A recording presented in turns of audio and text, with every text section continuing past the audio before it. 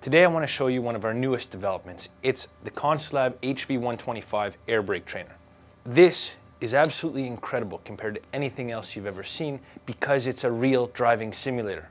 We don't just have a board with a bunch of parts bolted to it. And we've chosen different types of systems. So we have a tractor here that's based on a Bendix premium system, and we have a trailer that's all Wabco. It's a RSS Plus system. So on the tractor we have ABS and traction control. And on the trailer we've got ABS and stability control. Imagine what you would do if you had the truck and the trailer in your classroom. You're going to start off with firing it up.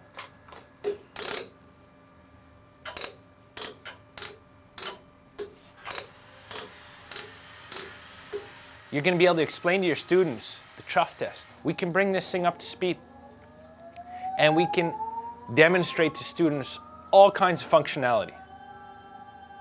Now if we're on ice, like this right rear wheel, and we hit the brake pedal, we can show an ABS event.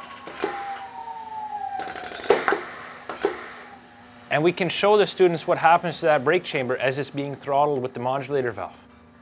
Now we're still on ice, so if I hit the gas pedal, and we're still on ice, what's going to happen? So if we take a look here, the wheel spins because we're on ice. And the traction control system uses the brakes to slow that wheel down. We have individual screens with individual wheel speed, and the wheel speed is not faked or simulated. We're using the real sensor with a real tone wheel with a stepper motor that's going to spin it up to the real speed. Now you'll notice that we have protectors for each one of the rods coming out of the brake chambers. And you'll also notice that we don't have the slack adjusters on there. This is because for teaching slack adjusters and for teaching how the brake chambers really work, you need to have a load on it. So we offer these complete wheel ends, both a front drum, a rear disc, and also we offer a rear drum. And then you can see the real functionality of the slack adjuster, the air brake chamber, the S-cam, or the caliper, all integrated with a load on it. Now you will also notice that we have components that have thumb nuts, and you're going to say, well, why do we have thumb nuts on these components? It's because they're removable, and we also provide faulty components. So as an instructor, you can go in, put in a faulty modulator valve, and your students can go through and diagnose the circuit and find a real problem and replace the part. Both the tractor and the trailer have individual fault boxes. Both have dedicated diagnostic connectors, so you can connect your scan tool and look at live data and pull codes from either the Wabco computer or the Bendix computer on the tractor. Now for this demo, I'm going to need a little bit of help. Now we're up to full speed. I'm going to do a brake application and Jeff is going to shake that trailer. And we can hear that Wabco control unit changing, modulating the brake applications. Now, this is where the rubber meets the road. This is where you as an instructor, you're going to be interacting with the product.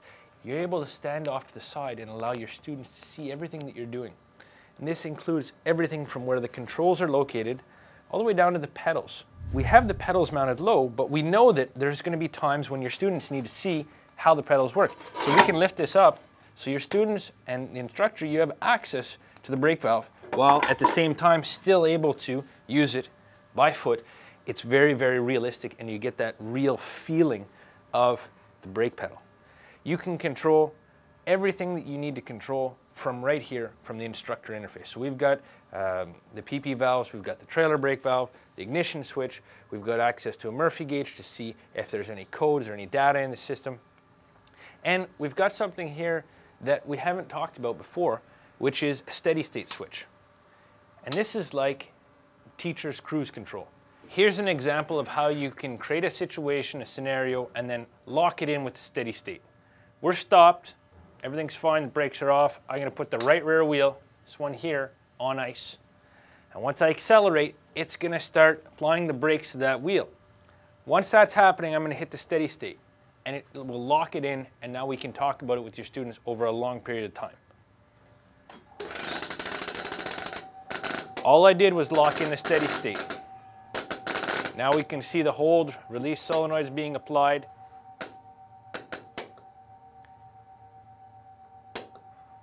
Now if I remove the steady state,